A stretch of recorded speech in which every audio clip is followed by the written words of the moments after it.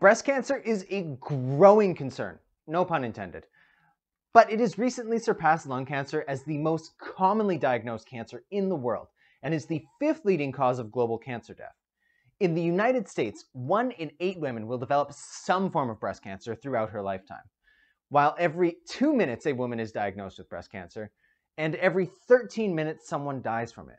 That means by the end of this video, in just the US, around 7 to 8 women will be diagnosed and 1 woman will die from breast cancer. And that says nothing about the friends, lovers, sisters, daughters, mothers, or wives around the world who are affected. So, what new developments are being investigated in treating this disease? Hi folks, my name is Cole, and I have a Master's of Immunology. Today on Investigate, Explore, Discover, we're going to be looking at an antibody-based breast cancer therapy. So hang around with me throughout this whole video to get all of the relevant background information, so that way we can dive into some exciting experimental results. Plus, if you look in the description below, there are instructions on how to get a free NFT. Now, in regards to breast cancer, there are many different reasons why this may happen. Some of these reasons may be genetic, where 15 to 20% of breast cancer diagnoses are familial. Additionally, 5 to 10% of breast cancer is just hereditary, whereby individual mutations like in BRCA1 or BRCA2 are significant contributors. The remaining 70 to 80% of breast cancer arises sporadically. And there are numerous risk factors that women face throughout their lives that influence this. They can include smoking, radiation exposure, and excessive alcohol consumption, to name a few. Breast cancer, like all cancers, does not strike everyone the same. To start off, there are multiple areas in the breast where cancer can occur. It can develop in the ducts, the lobes, or a combination of both, and be inflammatory or mucinous in nature. Now, besides where the cancer occurs, there are also common cell receptor expression patterns. The most commonly expressed receptors are progesterone or estrogen receptors, while the HER2 positive and triple negative expression patterns are more rare. Cells that express estrogen receptor usually are not as malignant and result in favorable treatment prognoses, while cells that overexpress HER2 are more difficult to treat. Triple negative breast cancer is the most difficult and deadly form of breast cancer to treat, in part because it looks just like normal cells. Now, as it stands, there are multiple different ways that we currently treat breast cancer. They involve local treatments like surgery and radiation, or systemic treatments like chemotherapy, hormone therapy, and targeted therapy. These systemic treatments target many different cellular structures and pathways to try and kill the cancerous cells. New therapy options, like identifying new antibodies or molecules to inhibit cell receptors, and new treatment types like immunotherapy, are also continuously being investigated and developed. Antibody-based therapies target abundant surface receptors. CCR5 is a surface receptor that is overexpressed in several malignancies, which include breast cancer. It is present in around 50% of all breast cancer cells and over 95% of triple-negative cells. To be specific, CCR5 is a G protein coupled transmembrane chemokine receptor, which is typically only expressed on immune cells. Chemokine receptors help coordinate the movement of cells throughout the body towards their cognate chemokines. When bound by its ligands, the chemokines CCL3, CCL4, and CCL5, CCR5 becomes activated. This causes an intracellular signaling cascade that results in intracellular calcium release, which helps to mediate cell migration and cytokine release. This calcium flux can be visualized by getting cells to co-express green fluorescent protein when that calcium release happens. As a result, you can see when these cells become stimulated by a ligand or agonist and when they return to a resting state by observing the fluorescent signal intensity. CCR5 activation also results in many different cellular responses that are involved in cell migration and DNA repair pathways. These can be especially problematic when expressed on non-immune cells, leading to cancer progression, metastasis, and therapy resistance. Now, CCR5 is something that you might have heard about in other contexts. You might have heard about it because it is used by HIV as a co-receptor to invade host cells. It has also gathered some hype due to HIV treatments that actually block CCR5. Leronlimab, a drug created by Cytodyne, is one of these treatments. In clinical trials, this medicine suppresses viral loads in 81% of patients who have HIV, and the FDA has granted it Fast Track designation for its biological license application. It is a weekly subcutaneous injectable medicine that allows for easy home administration.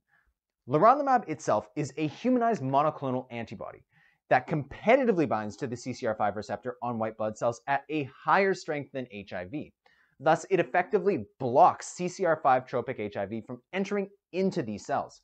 Compared to other ways of combating HIV infections, leronlimab has been shown to have no serious adverse effects, negligible toxicity, and induces no drug resistance in hundreds of patients over the course of 4 years and completion of phase 3 clinical trials. Now, I want to take a moment and really highlight why repurposing drugs for different diseases is so important.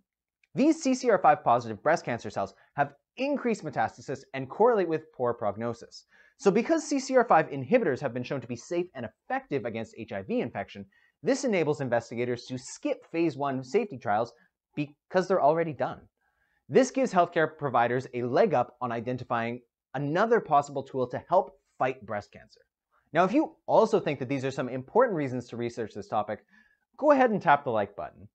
This brings us to the paper that we're focusing on today. This paper is called Leronlimab, a humanized monoclonal antibody to CCR5 blocks breast cancer cellular metastasis and enhances cell death induced by DNA-damaging chemotherapy, by Jiao et al. From the Barrick S. Bloomberg Institute at the Pennsylvania Biotechnology Center in Wynwood, Pennsylvania, USA. And in this paper, the authors investigated using leronlimab as an effective treatment for human breast cancer in a mouse model. MDA-MB231 is a human breast cancer cell line which is known to have a subpopulation which expresses CCR5. Because CCR5 is overexpressed on many breast cancers and are very abundant in triple-negative breast cancer, the authors wanted to determine how well leronlimab could bind to triple-negative-like breast cancer cells. So to do this, they ensured that the cells overexpressed human CCR5 using an expression vector system. The authors then tested differing levels of leronlimab to determine the optimal binding efficiency. Their results showed that at levels of leronlimab at concentrations of 4 micrograms per milliliter and upwards led to almost a 98% receptor occupancy. Now, to more effectively assess the effects of leronlimab on CCR5 function, the authors stably transfected CCR5 into these breast cancer cells. Because CCR5 activation is known to induce calcium flux, the authors next investigated calcium responses of the cells to CCL5. The authors incubated these CCR5-expressing breast cancer cells with or without different levels of leronlimab. They identified that blocking CCR5 with leronlimab resulted in a loss of calcium flux in these cells. Now, these graphs illustrate it a little clearer across multiple experiments. Before we go on, I have to point out, I'm always a fan of looking at microscopy because I enjoy seeing exactly what the cells look like. But if you're going to be experimenting with a drug, spell the name correctly and be consistent with it. But I digress. The authors also compared this calcium flux activity to a known CCR5 small molecule inhibitor, Vicroviroc, which showed the same inability to activate calcium signaling via CCL5. The authors also looked at the calcium flux of cells from other CCR5 agonists. They looked at CCL3 and found that leronlimab inhibits CCL3 activation of CCR5, and the same CCR5 inhibitory conclusions can be drawn when stimulating with CCL4. The ability of breast cancer cells to invade extracellular matrices is distinguishable from, but an important step in tumor metastasis. To determine extracellular invasion, the authors performed a type of transwell migration, which shows how much CCR5 expressing cells move towards a certain chemokine. They found that by adding leronlimab or Vicroviroc to cells, it prevented them from moving towards CCL5. Now, this is shown in this really neat cube image over here, by the difference in cell travel to the end of the cube. However, when going through the data, I had difficulty finding the exact concentrations of reagents that they used for this particular experiment, which is typically something you really want to be clear about when reporting new findings. It was fortuitous, though, that they also tested differing levels of leronlimab to confirm their findings, and at least leronlimab was spelled correctly in this figure. Now, in view of the findings that CCR5 inhibition by leronlimab reduced calcium signaling and cell invasion, the authors wanted to determine the in vivo effect of leronlimab on lung cancer metastasis. To do this, they injected breast cancer cells that they could non-invasively image into the tails of immunocompromised mice, and after 8 weeks, they looked at the development of lung cancer. They found that by blocking CCR5 by either giving the mice the safe human bioequivalent dose through IP injections of leronlimab or oral administrations of the small molecule inhibitor of CCR5, Vicroviroc, these treatments showed a 98% reduction in the volume of lung metastases compared to control mice. Now, Because another result of CCR5 stimulation is activation of DNA repair pathways, the authors next investigated the potential for leronlimab to sensitize breast cancer cells to DNA-damaging agents. The authors treated breast cancer cells with doxorubicin, a topoisomerase II inhibitor that induces DNA damage. They found that the addition of leronlimab decreased cell proliferation and increased cell death. This result was also found with maraviroc, and neither of these agents caused significant cytotoxicity by themselves. Additionally, these results were repeated in multiple breast cancer cell lines with the same results. After identifying this, the authors subsequently performed studies to determine whether leronlimab could reduce the volume of established breast cancer metastasis. To do this, the authors used the same setup as before, by injecting fluorescing breast cancer cells in the tails of mice. But in this experiment, they let the cancer have a 7-week head start for growing. It was at this stage that they then looked at what treatment of leronlimab did for reducing present metastasis and survival. They found that leronlimab caused 3 out of 8 mice to survive the experimental time frame of 37 weeks, and they died at a slower rate than the control mice. In light of this, the authors wanted to figure out why exactly this might be occurring. So they looked at the lung tissues. Shown here is the non-treatment control lungs. And this is what it looks like with leronlimab. They found that leronlimab induced a decrease of tumor size at any point during the experiment in 5 out of 8 mice. And in these representative images, you can see a clear decrease in the ratio of tumor cells to healthy cells with leronlimab present, indicated by the presence of white spaces in the pictures. Now, to quickly summarize everything all together, the authors of this paper first took breast cancer cells and overexpressed CCR5 on them. They found that by adding just a small amount of leronlimab to these cells, they were able to get full receptor occupancy of CCR5 expressing cells. Cancer metastasis is induced by CCR5 expressing cells moving to areas in the body where its cognate chemokines like CCL3, 4, and 5 are. The authors show that leronlimab inhibits the movement of these cells in both in vitro and in vivo models. They also assessed how well leronlimab could work with known chemotherapeutics. And while testing it with a DNA-damaging chemotherapeutic, doxorubicin, the authors found that leronlimab helped to cause increased cell death and lower proliferation. Now, not only do I think that these results are exciting to investigate and learn about, they are also significant in a broader context.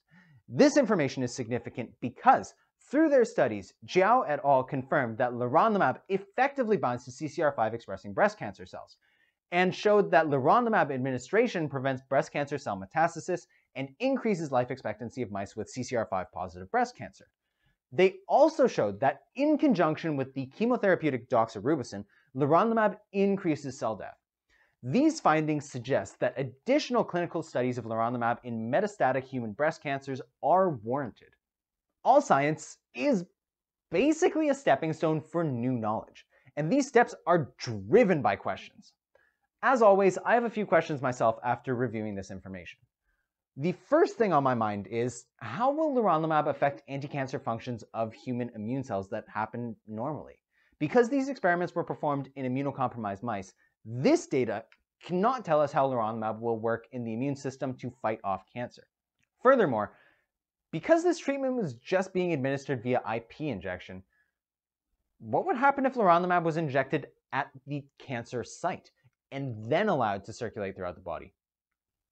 Could it maybe reduce the necessary dose? Another question that I had revolves around other CCR5 related treatments. Other small molecule CCR5 inhibitors are effective against multiple cancer types. So would this activity also hold true for leronlimab? I mean, we can only tell by performing more experiments. As always, my final question revolves around you. What sort of ideas or questions popped into your head when hearing about this information? I would love to hear about them in the comment section below. Also, let me know if there are any topics that you would like to hear about in the future. Ultimately, I hope that you learned something. But more importantly, I hope you enjoyed your time doing so. So if you did, give this video a like and subscribe for more in the future. Well, that's everything for today. Thank you for watching, and I'll see you next time.